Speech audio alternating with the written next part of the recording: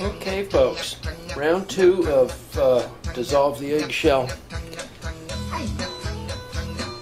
experiment. This time I'm going at it with white distilled vinegar, which upon research it's very acidic. Now the only question is, does it have a shelf life? Because I've had this for a year or two. But I'm not about to go out and buy some more.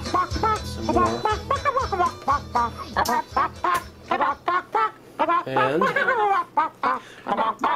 what's nice about this is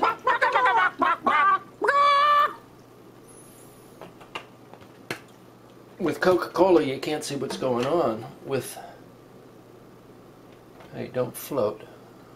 Okay. With this clear vinegar I can check its progress. And this is something I didn't do before. This is going to make it airtight so none of the stuff, nothing can escape. I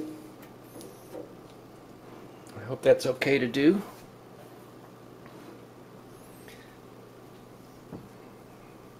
Alright, well, it's 8:30 in the morning, and we'll keep checking on it and stay tuned. Okay, 30 seconds into the experiment. There's already some kind of activity there. I see bubbles forming on the outside of the shell. It means there's some kind of reaction happening. That's a good sign. Hope you can see the bubbles. If you can't, just trust me, they're there. This may be a bad sign.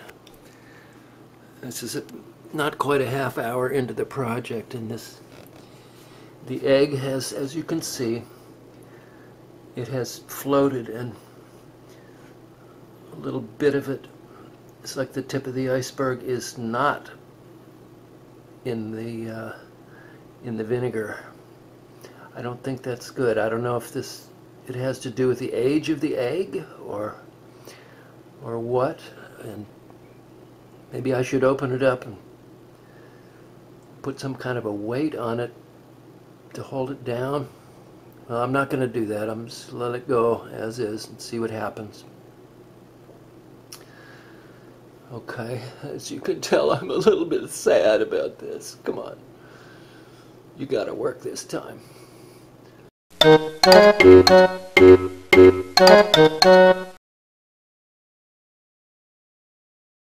hour and a half into this, and I don't know if you can tell, but this is bulging. So, and when I first put it on, I created a vacuum.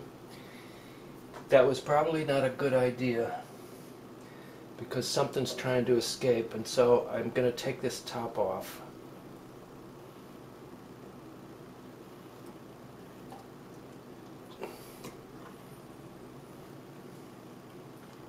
Whoa, whoa. I think this is working. Because I don't know if you can see it, but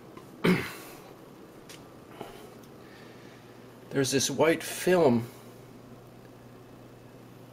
floating on the top of the vinegar, and I think that white film is what used to be eggshell.